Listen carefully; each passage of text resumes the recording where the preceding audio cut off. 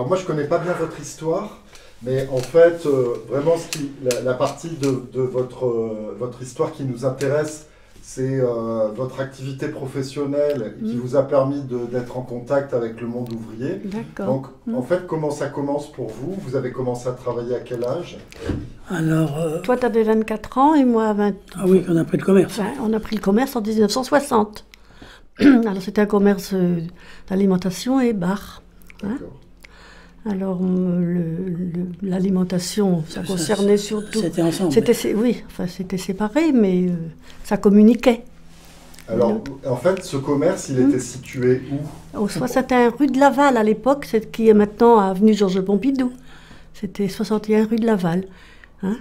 Et il y avait des usines à côté, d'un côté, à 20 mètres, une à gauche et l'autre à droite.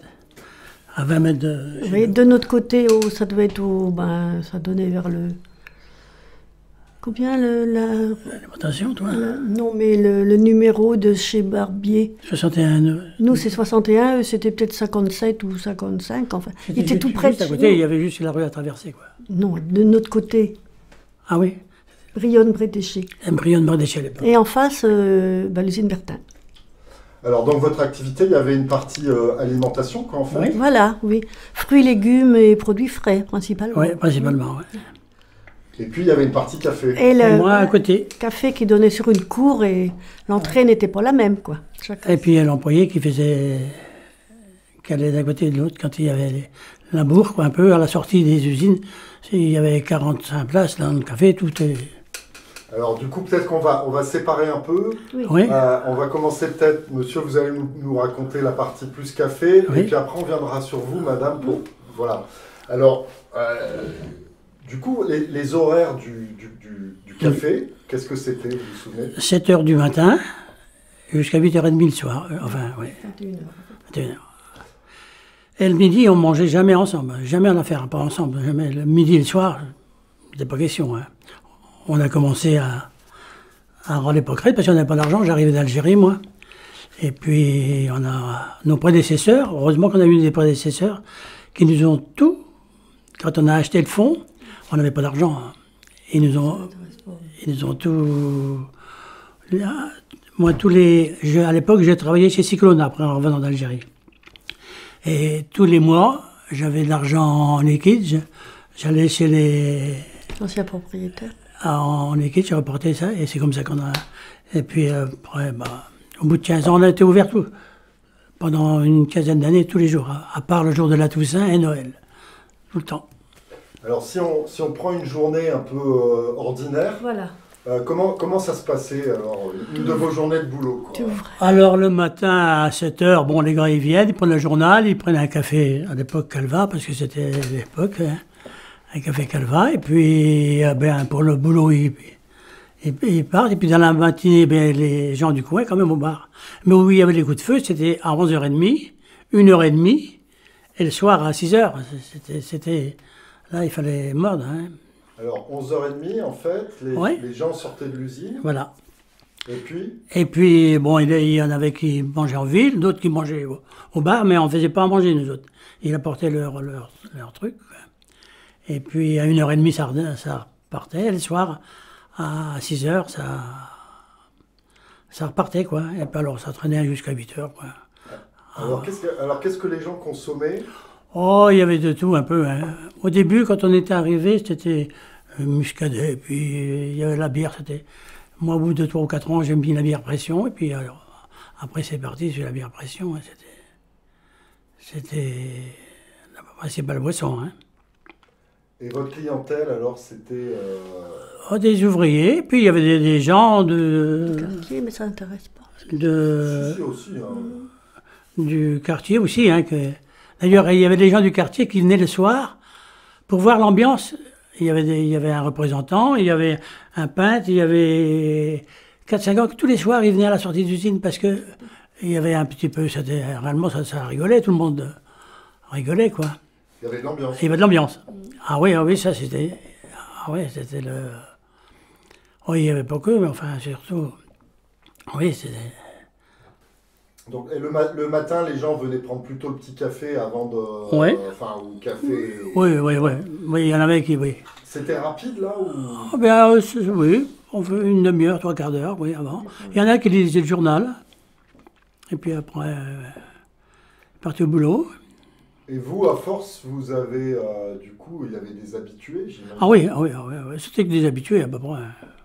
Donc ça devenait un peu familial, quoi. Ah oui, ah oui, ah oui, ah oui, on se connaissait tous par le prénom. Et puis il y avait une ambiance quand même tous les anniversaires, des baptêmes. On avait une salle dans le café qui était... toutes les semaines, il y avait le vendredi soir.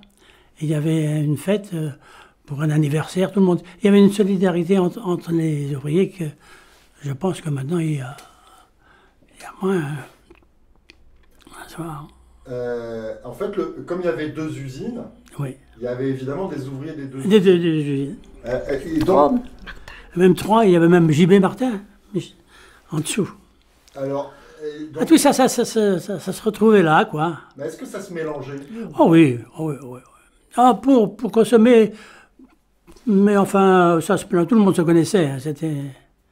Je veux dire, il n'y avait pas des clans, Ah non, JB non. Martin d'un côté... Ah non, non, non, non, tout le monde se disait salut, puis voilà. Oui, oui. C'était surtout des hommes. Oh, surtout des hommes, oui. Il y avait quelques femmes, quelquefois, la fin de semaine, le vendredi soir. Quand il y avait une fête, bon, il y avait des femmes, autant de femmes comme d'hommes. Parce qu'il y avait une pièce spéciale. Une pièce spéciale, il y avait un grand rideau qui se mettait, et puis oui. D'accord. Alors là, c'était jusqu'à 9h30, 10h le soir. Oui. Quelquefois c'était chaud, mais enfin, peu importe. Alors je reviens un peu fin de matinée, 11h30. Oui. En fait, il y avait comment ça marchait? Il y avait les sirènes, vous les entendiez? Ah oui, les sirènes, oui. Alors vous pouvez me raconter ça? Alors les sirènes, eh bien, le matin à 8h moins 5, à peu près la sirène. Et on entendait tous, on entendait chez Morel, chez Martin, Réau. Tout ça, on entendait ça le matin. On disait, tiens, chez Réau, ils sont un peu en avance. Alors tout le monde, c'était là. Et puis au bout de, je sais pas, moi, une quinzaine d'années, les sirènes s'est arrêté à peu près. Hein. Donc du coup, vous, entre, on va dire, 8h moins... Ouais, 7h30, 8h moins de quart. Ouais. Moins le quart et 11h30, c'était un moment plus tranquille? Plus tranquille. Plus tranquille. Mais enfin, il y avait toujours un roulement quand même, parce qu'il y avait les gens du quartier. Et puis à ce moment-là, les gens, ils allaient au bar. Hein. Alors, 11h30, les gens sortaient de l'usine, et avant d'aller casser la croûte, oui. Ils passaient chez vous. Ah oui, ça c'était... Enfin, c'était pas toute l'usine, mais enfin, il y avait une grande... Ah oui, à la sortie, il y avait 45 places assises, plus le bar, mais c'est à ce moment-là que l'employé, qui était avec toi, Marie-Jo, et venait avec moi, et puis on était à 2. Et quelquefois, j'ai vu qu'on était à plusieurs, hein, une nièce qui venait nous aider, oui. Alors, vous avez commencé à travailler en quelle année? 60. En 1960, d'accord, et vous avez arrêté votre activité? En 1996. D'accord. 36 ans. Donc 60, 96, d'accord. Ouais. Et est-ce que... il y a eu évidemment de l'évolution dans le monde ouvrier, mais par exemple, si on parle juste de ce qui était consommé au bar, est-ce qu'il y a eu une évolution en fait dans les... Si, au début c'était le rouge et puis le muscadet surtout. Et après, quand ça s'est mis à la bière, bon, c'était surtout la bière. Hein. Alors, on nous a raconté qu'il y a eu une période où les ouvriers consommaient aussi du vin, éventuellement de la bière, au sein des établissements. Alors, ils venaient s'approvisionner chez vous? Oui, ça c'est vrai, j'ai vu, avec une brouette. On va peut-être pas raconter tout ça. C'était une brouette à l'époque, oui. Et il y avait des petites mains, il appelait ça les petites mains, non? C'est ça, hein? À 3h30, 4h, eh bien, ils venaient. Et puis, il y en avait qui prenaient de la bière, l'autre qui prenait des petites fillettes de vin rouge ou des trucs comme ça. Ils ramenaient ça. À l'époque, oui. Ça s'est passé, ça. Mais ça a été vite arrêté, ça. Oui. C'était que chez Bertin. Hein? Que chez Bertin, ça. Chez Brionne, non, il n'y avait pas de ça. Non. Donc je reviens à 11h30, les gens sortent, donc c'est l'apéro, on va dire. Oui, il y avait l'apéritif aussi, mais c'était surtout le muscadet à l'époque. On sortait le muscadet. Et après, certains mangeaient au café. Quelques-uns, oui, quelques-uns. Puis les autres, mais ça s'en allait tout autour. Tout le monde était à pied à peu près, quoi, oui. Et puis ensuite, avant la reprise. Eh bien, c'était le café aussi, le café ou le petit Bordeaux ou un truc comme ça, quoi. D'accord. Et par exemple, c'était des ouvriers différents ou il y avait des ouvriers qui venaient 4 fois par jour Oh, il y avait des ouvriers qui venaient 4 fois par jour. Ah oui. Ah, oui. Alors il y avait des personnages que vous redoutiez un peu ou... Ah ben oui, il a fallu jouer des coudes quelquefois aussi, hein, attention. Hein. Ah oui, oui. Mais en général, moi, en 36 ans, j'ai vu une fois les commissariats venir, et sans ça, c'était moi qui faisais la loi, hein, il y a pas... Et puis encore, c'était pas avec des ouvriers, hein, c'était des gens extérieurs, des genres de manouches, quoi. Ouais, mais c'était exceptionnel. Exceptionnel. Sans ça, en général, tout le monde se connaissait. Quand il y en avait un qui se débordait un petit peu, les autres, ils disaient, allez, viens donc. Mais en général, moi, c'était une clientèle que j'aimais bien parce que tout le monde se tutoyait, là. Y compris les ouvriers, vous? Ah non, oui, oui. Ah oui, oui, y compris, oui. Comme des copains. Ah oui, mais c'était toujours, bah oui, rien à voir avec ce qu'on voit C'était pas maintenant. monsieur, c'était toujours Paul. Ah oui, c'était toujours moi. Je suis certain que dans mes clients, il y en avait qui ne savaient pas que je m'appelais DUROCHER, ils m'appelaient toujours Paul. Et encore, j'en trouve encore quelques-uns hein, en ville. Ouais, ouais. Et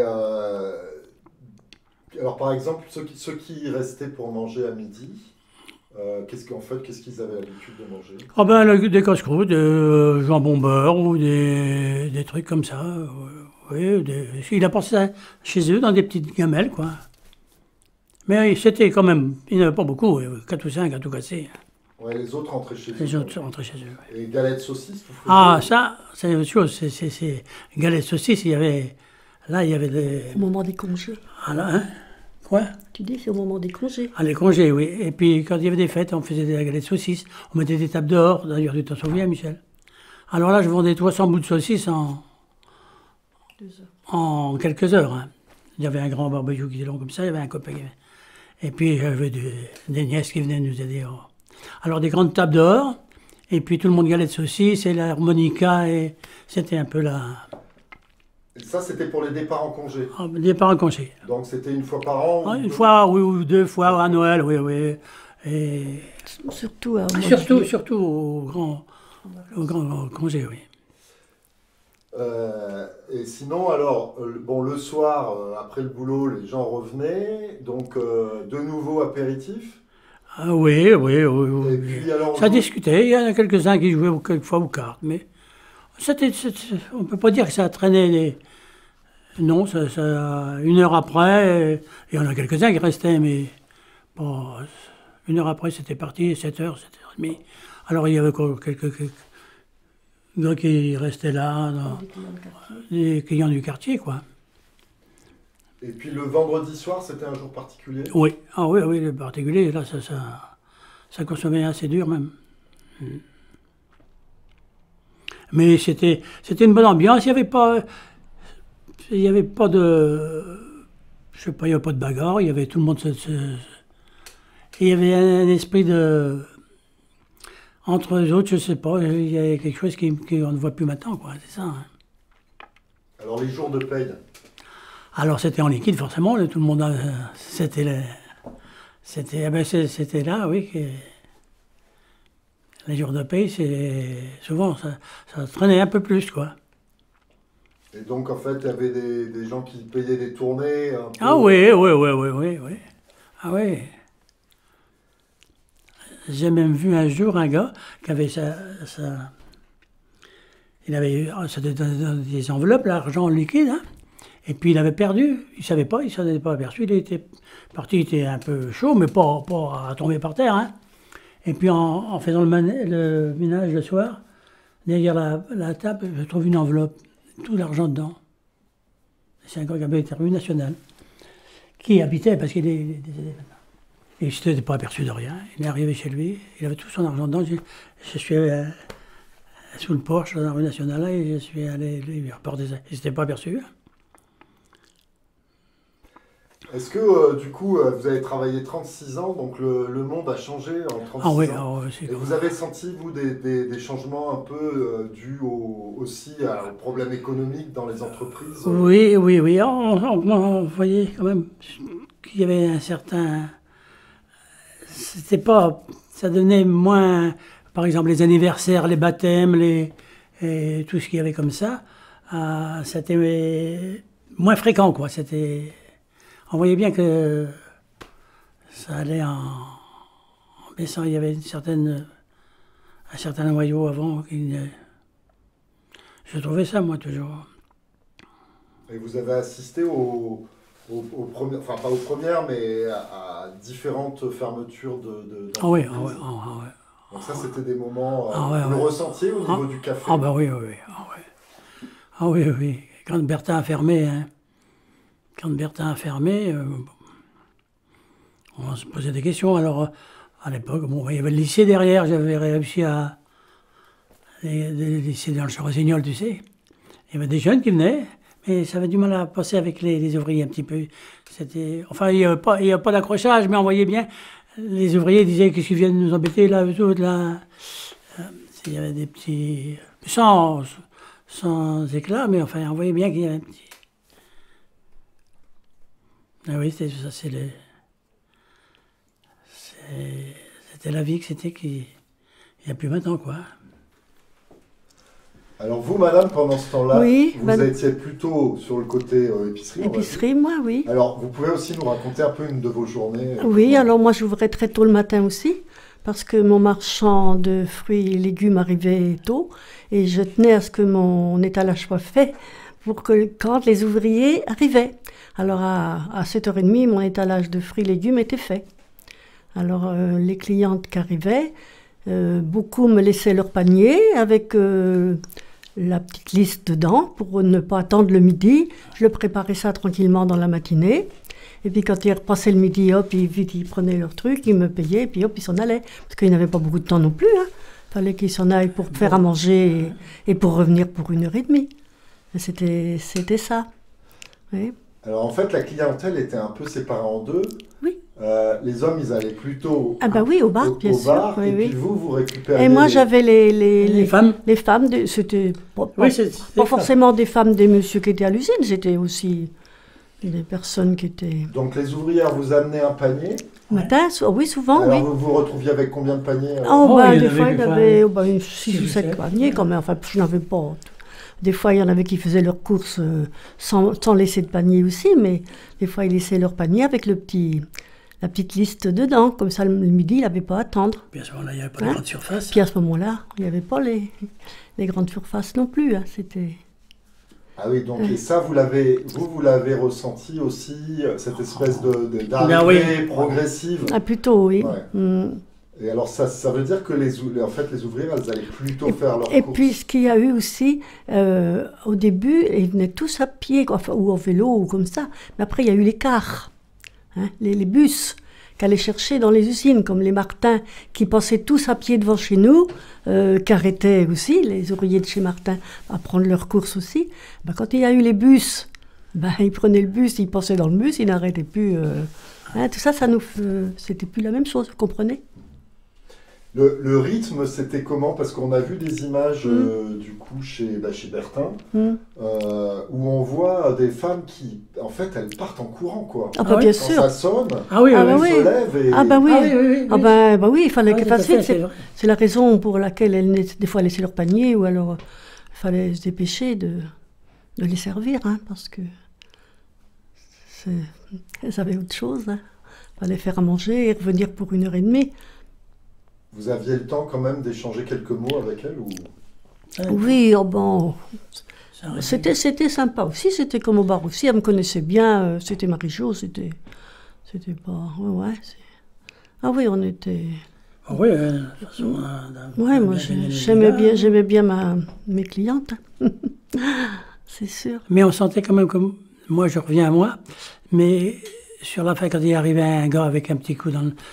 J'étais obligé de prendre également parce que... oui, ça c'est sur la fin, parce que tu devenais fatigué, mais bon... Oui, bon, ça allait être fatigué. Puis c'était pas forcément des gars des usines. Oui, c'était pas des gars... Nous, on parle des usines, là. Oui, Alors, ça, non, les gars des usines étaient très sympas. Non, les ouvrières aussi, hein, c'est sûr. Rien à voir. Ah ouais, c'était presque des amis. C'est vrai, on se... Je sais pas, moi j'aimais bien. Alors, on a du mal à se représenter un peu cette vie qu'il y avait dans les rues, en fait, de Fougères. La foule. Décrit, voilà, la foule. Ah bah vous, oui. depuis votre commerce, oui. Vous voyez ça. Ah bah là, le midi, il fallait se dépêcher. Oui, attention, fallait les servir vite fait, et puis ils n'avaient pas que ça à faire. Hein. Et puis quand il y avait des gens qui étaient à l'épicerie et qui n'avaient rien à faire dans la journée, qui venaient au moment de sortir des usines. Oui, c'était gênant, presque. C'était gênant pour les autres usines. Donc ça à faire dans la matinée, bah oui. Ah oui. Il y avait des décalages un peu de rythme. Quoi. Voilà, oui, c'est ça, oui. Ouais, donc du coup, moi je trouve, évidemment, en 36 ans, le monde a changé. Ah ouais. Et alors, en dehors, par exemple, de la question des transports qui sont développés, voilà. il y a eu d'autres choses. Et puis en même temps, il y a eu les grandes surfaces qui sont arrivées. Hein. Alors c'était, je ne sais pas dans trop quelle année, moi, mais c'était Far West, là. Far West, oui. Bon, on t'a pleuré, toi. Ça faisait drôle, hein. Forcément. Mais bon. Au niveau des logements, vous avez vu des changements un peu sur les immeubles à côté, il y a les immeubles, il y a 39 logements juste à côté. Il y a eu les HLM DRAC là, qui se sont montés, mais tout au début qu'on était là, ils sont venus là en 65 ou 66. Oui. Parce qu'avant, il y avait les haras. Les haras. C'était les N-bons, les chevaux, qui venaient 3 mois dans l'année. Et c'était juste à côté de chez nous, là. Alors, on avait cette clientèle-là aussi, mais ça n'avait rien à voir avec les usines, ça. Et puis après, quand ils sont partis, il y a eu l'immeuble qui s'est monté, donc c'était bon pour l'alimentation, c'était bon. Je connaissais toutes les clientes de la HLM, là. Les HLM, c'était... Puis il y en avait qui travaillaient chez Bertin aussi, alors ils n'avaient pas loin, ceux-là. Hop, ils traversaient la rue, ils étaient rendus tout de suite, mais... Et en fait, votre activité, elle a été constante jusqu'à la fin ou vous avez senti une espèce de déclin un peu oui, quand même. Hein. Et puis de toute façon, on n'avait plus la santé. Et puis il n'y avait plus d'usines. Et les usines, oui, Bertin était fermé. Martin, il y en avait les 3/4 qui ne travaillaient plus non plus. La moitié qui était parti déjà. En 96, il n'y avait plus grand-chose dans le coin. Barbier, il partait à la zone, là, un petit peu. C'était... Fou là là. Ouais, ça n'a pas été long après. Hein. On s'est tombé pendant une 20aine d'années bien, quoi. Puis après, c'était moins bien. Donc vous avez arrêté vos 2 activités en même temps? Oui. D'accord. Oui, on n'a pas eu trop de mal à vendre. Est-ce que vous pouvez nous décrire un peu donc les 2 parties donc le côté café, c'était un café à l'ancienne, comment... Il y avait un bar, un grand bar. Oui. Et puis il y avait 2 salles, quoi. Mais 2 salles, c'était qu'une salle, mais qu'on pouvait séparer quand il y avait une petite fête. Il y avait un grand rideau en dur, quand il y avait une soirée, un baptême ou une fête, eh bien les mariages. Parce que ça chantait, ça... Alors, c'était du bon boulot, ça, c'était... Vous parliez des mariages, là? Oui. Donc ça veut dire que, en fait, vous avez accueilli des noces, quoi? Aussi. Oui. Aussi, les parties de mariés, des fois le matin. Mais alors, ça n'avait rien à voir avec les usines, ça. Mais les gens qui voulaient, qui se mariaient, et qui étaient en immeuble, qui n'avaient pas où recevoir les gens avant le départ de la mariée, eh bien, ils venaient, ils nous demandaient s'ils pouvaient venir au bar. Alors, c'était le départ. Ici, ils mangeaient des brioches avant d'aller à la mairie et à la messe. Et du coup, des soirées de noces aussi, vous avez... Non, pas de noces. Est-ce que vous avez vu des couples se constituer à l'usine? Ah oui, tout à fait. Oui. Ah oui, ah oui. Ça se constituait, Ah oui. ça se défaisait, ça repartait. Oh là, enfin, peut-être pas en dire de trop. Il rigole, Michel. T'as connu ça, hein, Michel?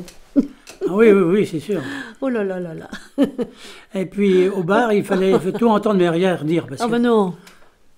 obligatoirement, il y a quelqu'un qui dit, je te dis ça, mais tu n'en parles pas parce qu'il y a un tel qui a... Enfin, Bon, ben nous on il disait... fallait surtout garder ça. On parce était que- dans les secrets, on était dans les Confidences, un peu. confidences, mais on...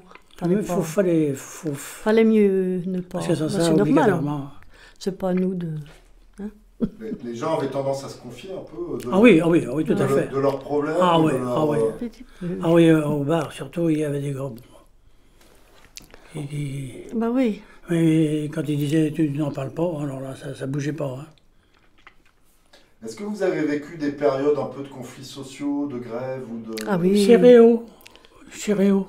Il passait dans la rue. Passait dans la rue, mais c'était Il passait dans la bien rue, quand parce même, qu'il y a eu c'était- quand même pas mal ouais, de ouais, manifestations. Il y Hein. avait 300 ou 400 personnes là, qui Mais passaient dans la rue. chez Bertin, il n'y a pas eu de Il n'y a manif. pas eu de... Chez Non. Bertin. Il y a eu... Si je mettais dans le groupe, est-ce que tu es dedans? Oui, Ouais, peut-être. Ah ouais, Oui, c'est ça oui, aussi. oui. C'est souvent plus qu'il y a eu, c'est en 68. Oui, c'est ça, ouais. Ça partait de chez Réo, oui, souvent. En 68, il y a eu pas mal. Ouais, ouais. Ah oui, tout ça, c'est la vie de... Bah Mais oui. on a bien travaillé, hein. Ben oui, bah heureusement. Et grâce aux usines autour. Hein. Mais la mentalité, c'est plus la même maintenant quand même, je pense. De toute façon, il n'y a plus d'usine. Et puis, les gens, ils vont au boulot maintenant, et puis ils partent, ils connaissent même pas trop les... Parce qu'avant, c'était quand même entre les autres. Il y a moins de solidarité entre tout Ouais. le monde. Enfin, c'est comme ça. Comment vous l'expliquez ça un peu Je sais pas. Je sais pas. nous, Peut-être... je sais pas. je sais peut-être pas. arrivé de là- Il y a eu un changement, puis il y a eu... Chacun pour Dans- soi davantage. C'est vrai qu'au début qu'on était, hein, Paul, il n'y avait même pas, on venait à pied jusque, les gens marchaient quoi, les gens, tandis qu'après, ben il y avait Il les n'y avait pas de voitures, distraction et les comme il y gens, a... les gens partaient à la mer et tout ça, les gens n'y allaient pas à l'époque, hein, c'était Ah non, au tout le début, monde non. restait, Le plus loin, c'est d'aller à Châtillon à Vendée. oui, à Châtillon, Un petit... beaucoup d'ouvriers d'usine allaient À en Châtillon. vacances à Châtillon, Une toile ou bien un truc comme ou ça. une caravane, ouais. Et la télévision, et puis... et d'autres Tout trucs, ça ou- aussi ou- qui a fait que les gens se voyaient moins. Et ça, vous le ressentiez, vous, au niveau de votre commerce? Ah ouais, un peu, oui. Petit à petit, évidemment. Ah ouais, ouais, ouais. Le fait aussi que, alors, comme vous le disiez, les usines, elles ont fermé. Et puis, en fait, l'activité, après, elle s'est déplacée à l'extérieur des villes. Oui, oui. Tout à Et fait. puis après, c'est chacun, il y a eu des licenciements. Alors, il y en avait qui étaient licenciés. Pourquoi lui et pour moi? Et alors, ça a fait des... Oui, un petit peu quand même de divergence là. Oui, c'est Ah ouais. sûr que Alors là, à ce moment-là, je pense que- c'était pas gai dans le moment, c'est sûr. Vous voulez dire que ça, ce problème un peu du chômage, ça a commencé à diviser? Ah oui, voilà. Un Moi, je pense que c'est ça. petit peu quand même, oui. Oui, c'est certain que... Parce qu'il y a eu des licenciements chez Réo, là, ça a été... Et bien chez Martin, chez Bertin, pareil, à Brionne. Quand vous avez démarré en 1960, vous pouviez imaginer qu'un jour, il n'y aurait plus d'usines de chaussures? Non. C'était Ah non, ah non, ah non. Il y en avait déjà moins, mais toutes les grosses usines étaient restées quand même. Il y avait, Oui. Parce qu'avant, il y avait plein de petites usines. Hein. Il n'y avait pas de rue où il n'y avait pas Ouais, il y a d'usine. combien d'usines, tu sais mieux que moi, toi, à Fougères? 50, Hein? Ah oui. 150. Ah oui. Ah ouais. C'est Alors incroyable. après, il en restait combien? 5? Ah ben, Morel, Oui. Réau, Martin, Bertin, Et puis chez monsieur Arel aussi. Arel aussi, et Brionne Bretéché. Et on avait 4, et puis il y avait dans la rue aussi Lestan aussi. Lestan. Tout ça, il y en avait 4 autour Et puis, oui. du commerce chez nous. Et puis Mais maintenant, on il y a- pensait quand même que les grosses usines, que les pieds sensibles et tout ça, comme faisait chez Barbier, tout ça, on disait ça tiendra tout le temps. Bertin aussi, c'était quand même des chaussures quand même spéciales, hein, qui étaient quand même pieds sensibles et tout. Les gens pensaient pas que... Voilà, mais c'était... Ça a décliné vite. Hein. Est-ce que vous connaissez à Fougères des commerces qui ont directement fermé à cause de la disparition des entreprises? Il y a eu beaucoup de bonne bars. question, Hein. ça c'est une bonne Il y question. a eu beaucoup de bars à fermer. Autour de Chéréo, là-bas, tout ça. Je ne sais pas. Chez Martin, peut-être. Non, Chéréo. Si, il y en a eu quand même dans la rue, plus loin, là, près de Chéréo. Il y en a un juste à l'angle encore, là. Près de Chéréo, mais il y en avait d'autres dans la rue, là, qu'on fermait. Les commandes ainsi, qui étaient deux frères. Il y en a un qui était à Saint-Sulpice, Colin, et Pierre Colin, mais alors... Non, mais... Oui, son ami, là, son copain. Oui, son copain, oui. Il a plus fermé comment il après, quand Chéréo a fermé, oui. Bah oui, Si, il y en a eu quelques-uns quand même. forcément. C'était forcé. Vous, quand vous avez arrêté votre activité, en fait, le commerce, qu'est-ce qu'il est devenu? Eh bien, nos remplaçants ont bien travaillé pendant 7-8 ans. Hein. Combien 8 ans. 8 ans. Et puis après, ils ont voulu partir et prendre plus grand. Ils sont partis vers Château-Gontier. À Château-Gontier, oui. Ils ont vendu. Et puis là, ben, ça n'a pas marché. Ça n'a pas marché. Et ils ont fait... Là, il y avait forcément... C'était plus difficile aussi, il n'y avait plus de... C'était plus difficile. Et puis, le commerce, je pense que c'est pas donné à tout le monde non plus, c'est pas... Après avoir laissé votre... Enfin, quand vous avez pris votre retraite, en fait, parce que vous êtes parti... Oui, en retraite, oui. Évidemment, vous avez continué à croiser de temps à autre des anciens clients. Ah bah bien sûr. Ah oui, tout à Ça fait. vous arrive encore? Ah oui, j'en veux encore. Il y en a de moins en moins aussi, là, parce que nous, on a quand même Ben oui, moi j'ai 85 et puis 81, oui. Enfin bref, on n'est quand même pas tout jeune. Il y en a encore quelques-uns. Ouais. Et c'est vrai que... Ah oui. Ah bah oui. Mais forcément, c'est des gars qui ont dans mes âges, hein, qui ont... Il y a Philippe Landormi aussi, qui est avec toi, que j'ai revu le jour, la semaine dernière d'ailleurs. Pour nous qui... Donc, on m'appelle le Bourguignon, mais je ne suis pas Bourguignon, mais on n'est pas d'ici. Donc, pour nous qui venons Oui. non pas de l'étranger, mais D'ailleurs. Oui. En fait, quand on visite Fougères aujourd'hui, c'est difficile d'imaginer qu'il y avait cette vie ouvrière, en fait, si importante. Ah oui. Ah ouais. Et il reste pas beaucoup de traces, quoi. Non. Qu'est-ce que vous pensez de ça? Pourquoi est-ce que... Je sais pas. Je sais Ça pas. s'est écroulé d'un coup, quoi. Les gens ont eu, pas honte, mais ils étaient gênés. C'est vrai, ça prenait au Ça a au commencé... tripes, hein. Les gens étaient mal de voir leurs usines fermées comme ça. Hein? Alors bon... Ça a commencé Ça par faisait- faire venir les chaussures, les mini d'Italie, là, les premières. Nelly, Ça a là. commencé, les chaussures d'italiennes qui sont arrivées. Ça a commencé un peu à... Puis après, les pays Pourtant, il y étrangers. avait des sacrées ouvrières hein, qui connaissaient leur boulot. Hein. Ah ouais. Les piqueuses et tout ça, ben dis donc. Hein, c'est vrai. C'était un métier qu'il fallait apprendre. Hein, c'était pas... Et Ça puis- s'improvisait pas comme et ça. Puis, et puis, former les souvenez jeunes. Il y avait des petites mains et puis tout doucement.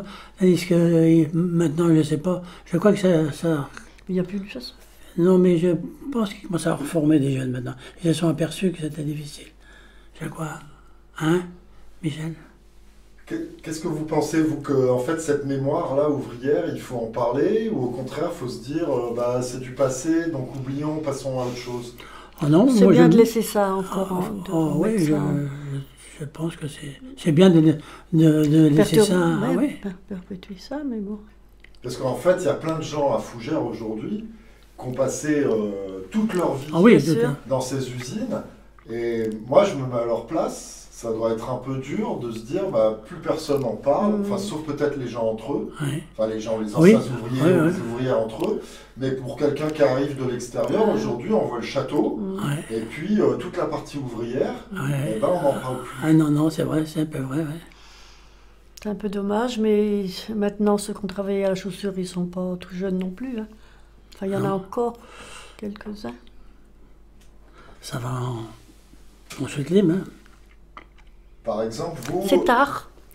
Mais il y a la nouvelle génération, je ne sais pas, aujourd'hui les petits-enfants, voilà, Oui. par exemple. Ils aimeraient bien voir ce que leurs grands-parents ont fait quand ils étaient... Oui, c'est sûrement. Donc il y a quand même, il y a peut-être une mémoire à Peut-être transmettre. quand même une mémoire à transmettre en disant... Oui, Les ça se enfants peut. qui disent, mon papy était chaussonnier, il les faisait... C'était... Oui, c'était... Et Se le film, là, rappeler. pour en finir, c'est pour Ah ben, nous, on fait un film justement pour que cette mémoire, Reste. elle reste, Mm. et que la parole des anciens ouvriers, des anciennes ouvrières, des gens qui ont travaillé comme vous, pas dans les usines, par mais- rapport à l'usine, quoi. Voilà, pour que cette mémoire-là, Ah oui, elle même- reste, même- quoi. Ah, c'est bien. Même moi, nos je pense enfants, que- nos petits-enfants, ils seraient contents de savoir ce que papy et mamie faisaient. Avec le... Mais vous en parlez un peu avec vos petits-enfants? Ah oui, on aurait dit, quelquefois, oui. oui, oui. Mm. Oh, mais ça n'a pas été si marrant que ça au début, hein, quand on est arrivé, nous, c'était de la terre par terre. Hein. Doucement. Enfin bon. Oui, mais bon, c'est comme ça. Alors, le café, il a beaucoup évolué au fil du temps. Ah oui, Ah oui. Ben oui. Et les 4 premières On a années, fait on quand a. même des changements d'alimentation aussi. On a refait une grande pièce pour Ah oui, l'alimentation. on qu'on a n'avait démoli pas une La- cave qui était à côté pour faire l'alimentation. pour faire l'alimentation. Mais il fallait se battre quand même. Hein. Il fallait se battre. S'il n'y avait pas eu les usines, là, ça aurait été possible pour vous ou pas? Ah, une clientèle de quartier, mais pour être à 3, on était 3 tout le temps. Oui, mais même, ça aurait été mais difficile. Oh, nous, c'est les usines. hein. c'est notre- les usines qui ont une grosse clientèle. Ah ouais. Il y avait une clientèle de quartier aussi, mais bon. Oui, parce que oui, ça on était connu. On faisait les palais aussi. Oui, les Le concours de samedi, palais. je faisais des 100 joueurs de palais. Tu avais une équipe de À palais. peu près tous les samedis. Et alors, ça se déroulait ça où? Dans la cour, Dans parce qu'il y la avait- cour, il y on avait avait une une grande grande cour. cour. J'ai fait des garages à la place après, mais une grande cour. Tu t'en souviens, Michel? Et puis alors là, il y avait des concours. Et puis c'est là quelquefois que c'était sérieux le soir. Hein. Des Il y avait des gars qui venaient qui n'étaient pas... qui n'avaient rien à voir là-dedans. Alors au début de l'après-midi, c'était tout Tout beau. beau, tout ça. Et puis le soir, ben, forcément, alors quelquefois ça Chauffait un peu. chauffait, quoi. Moi, donc je me portais bien, moi. J'étais à peu près maître de De la la situation. situation. Mais c'est arrivé quelquefois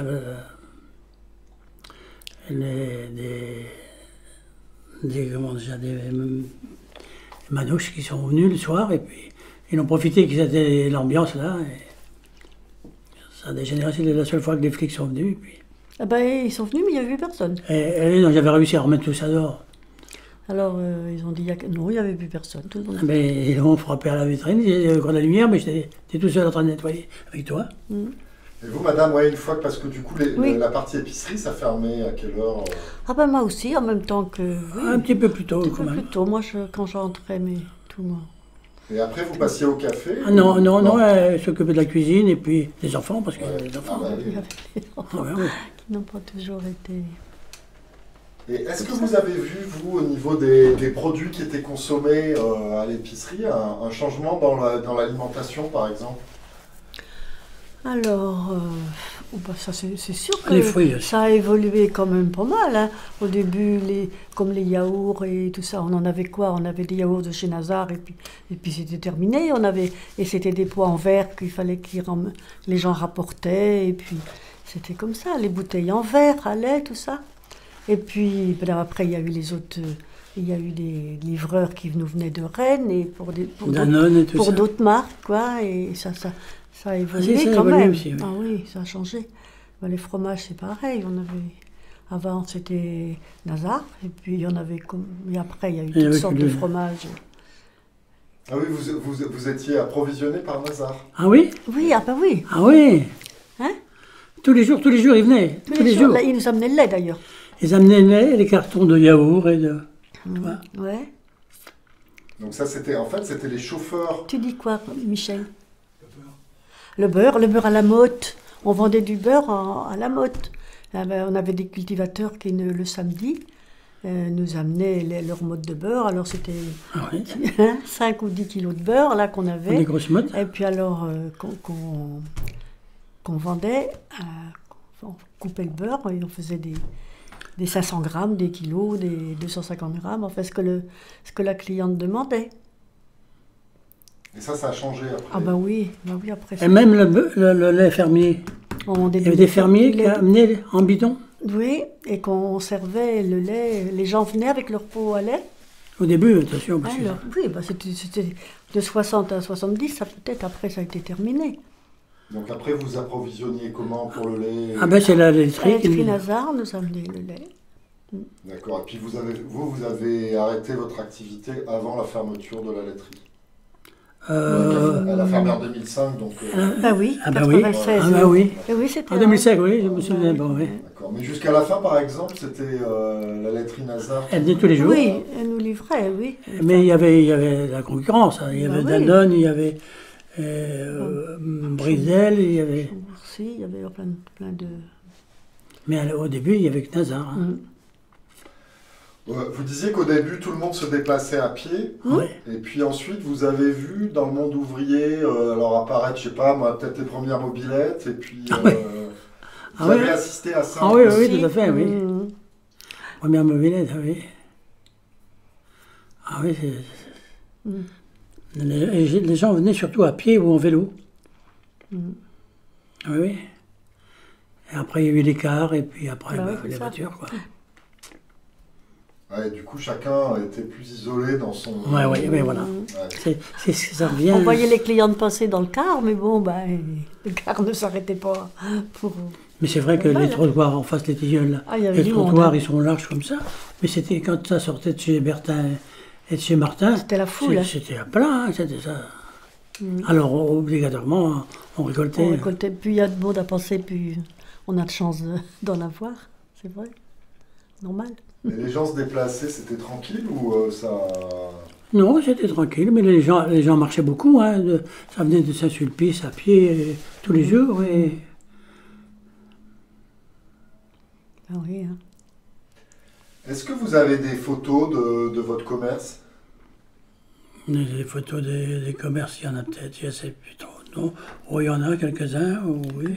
Mais ils sont, on avait fait une équipe de foot. Ah, il y avait une équipe de foot aussi. On avait monté une équipe de foot, les Tilleuls, parce que celle du bar, c'était les Tilleuls. Tu avais fait faire des maillots, et puis c'était notre équipe de foot. C'était rigolo. Ouais. C'était que des copains, forcément, de chez Bertin, qui a les trois là.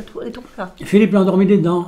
Philippe, et puis Henri Goutal, tu connais bien. Un Gangaro aussi. Alors, donc, cette équipe des Tilleuls, elle jouait contre qui? Eh bien, on faisait des tournois. Ah oui, mais avec d'autres... Avec des équipes... parce que on ne faisait pas un championnat, hein. C'était que les tournois au début. Alors, c'était moi le patron, forcément. Enfin, le patron. Ils s'arrangeaient entre eux autres, parce que moi, j'étais là pour surveiller un petit peu.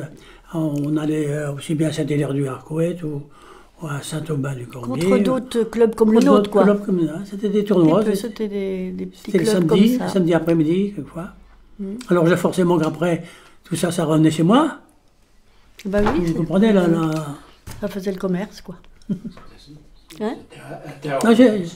Interentreprise. Ouais. Voilà, c'est ça qu'il faut. Et alors, les joueurs de foot, vous les recrutiez comment? Ah ben, des gars qui... Entre eux, quoi. Entre eux, quoi, des gars qui travaillaient dans les usines. Celui qui voulait bien faire du foot. Il y avait un gars qui venait de chez Bertin, de chez Martin, je ne me souviens plus qui c'est.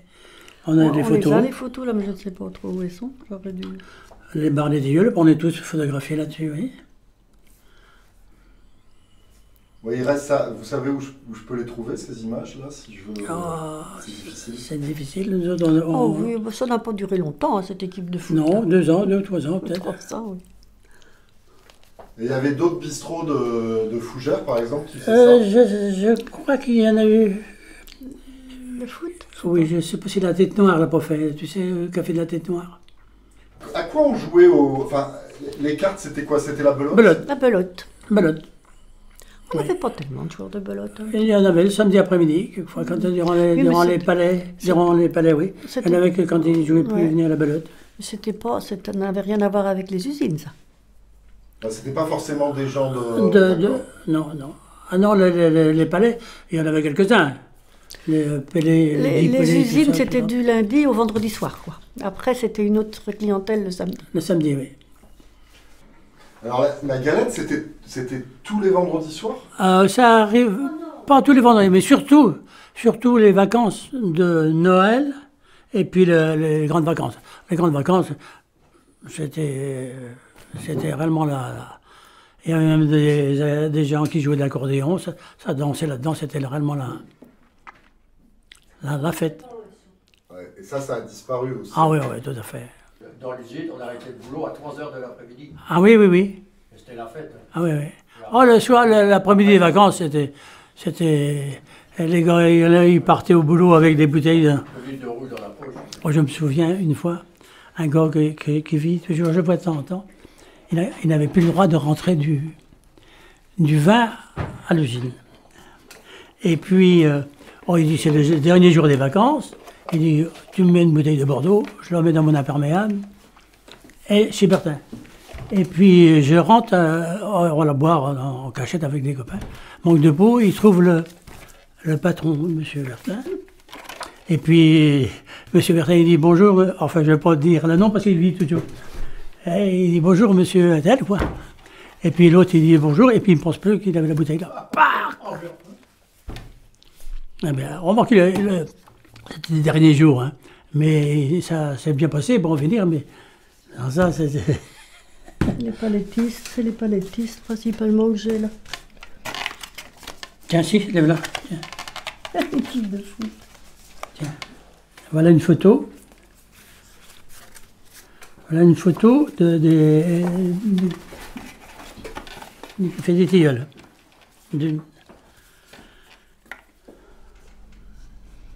C'est les palettistes, tout ça. En fait, les palettistes, c'était les joueurs de palais, là? Ah oui, c'est ça, quoi, si vous voulez. Tout ça, c'était... Pardon. Oui. Ça a l'air là, court. Ah oui, mais là, c'est les mêmes. Ouais, elles sont trop belles, ces images. C'est bien. Et ça, c'était... Parfait. D'accord. Ah, c'était des gaillards, hein, quand même. Ah bah oui. La section du Rocher, c'était un bout de journal. Sur Ouest France. C'était un truc d'Ouest France. Oh ben, on est par tous les... Il y a des banques avant. Ah bah ouais. Oh la vache. Ah oui, tu te reconnais quelques-uns là-dessus, hein? Oui, Là, et là, Oui, c'est ça, oui.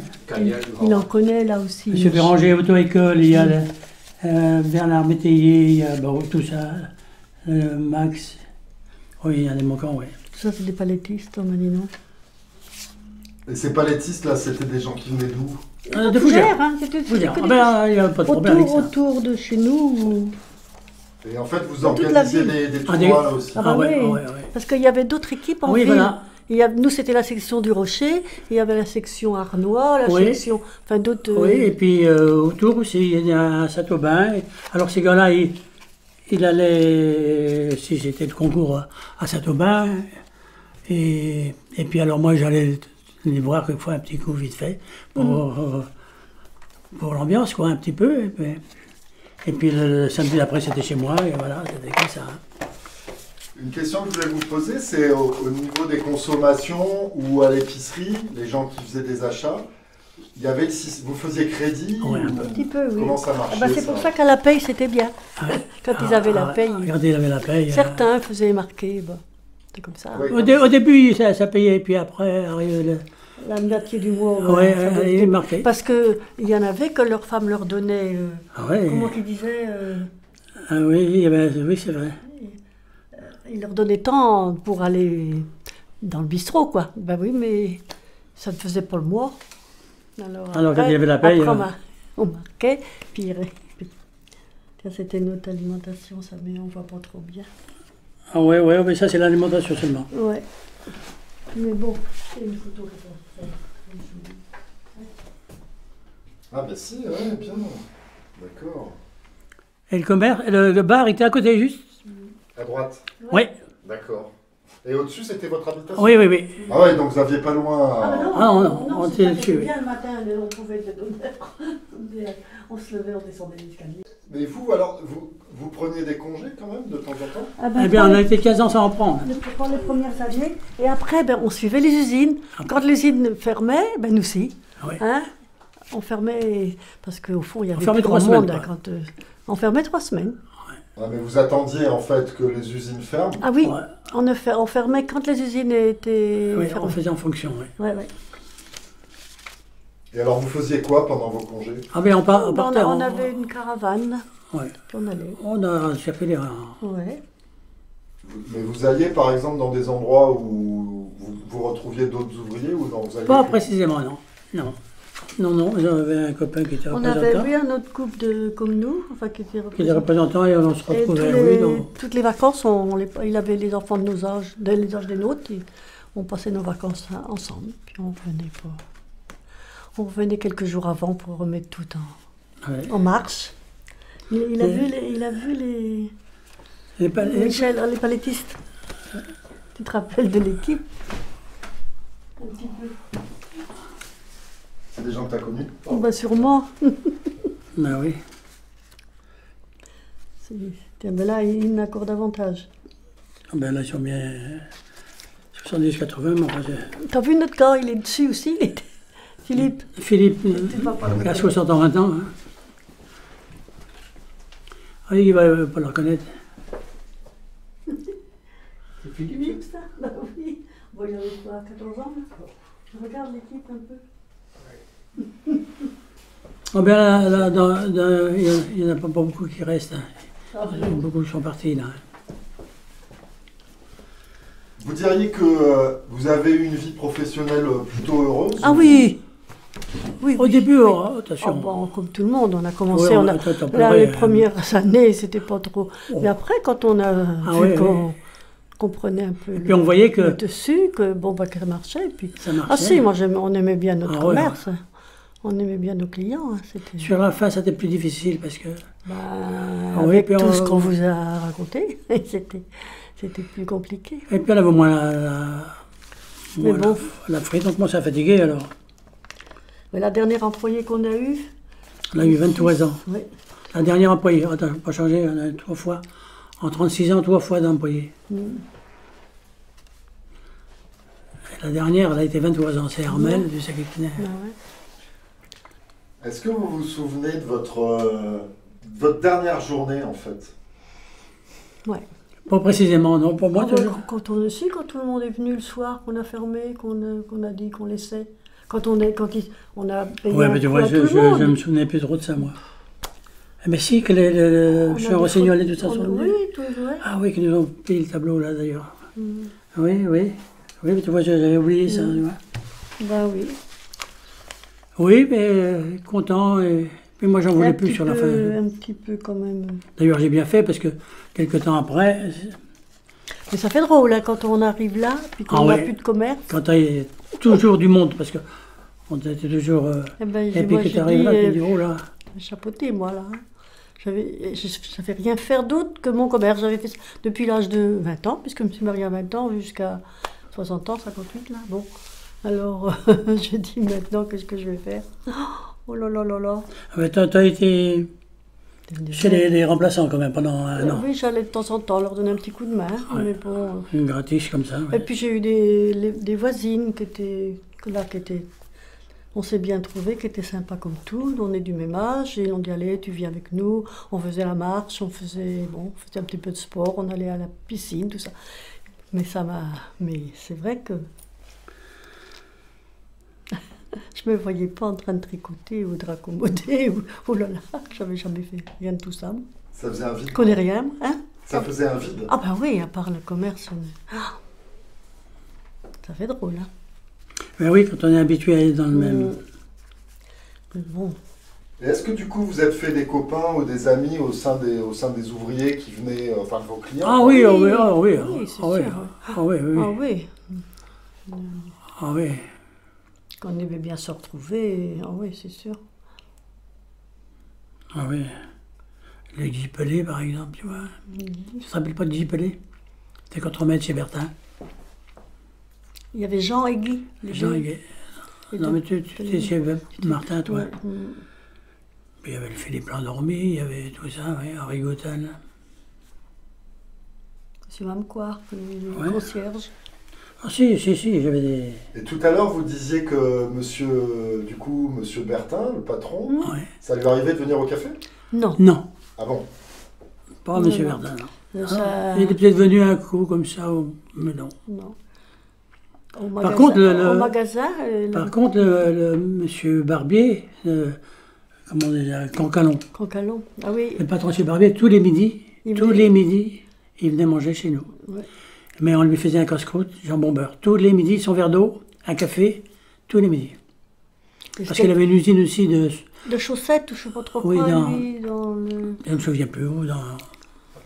Mm. Oui. Et puis il arrivait le... C'était le gendre au père Barbier, quoi, monsieur ouais. Barbier. Il était Et marié c'était avec lui la le patron, fille. hein. Et c'était lui le patron, ouais. Alors lui, il a passé des heures. Alors vers midi et demi, il arrivait, un casse-croûte jambon beurre, son petit coin, le journal.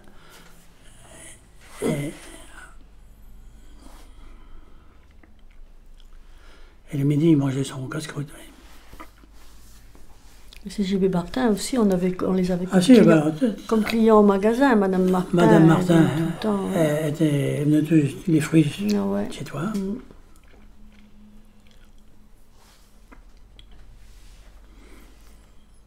Bah C'était oui.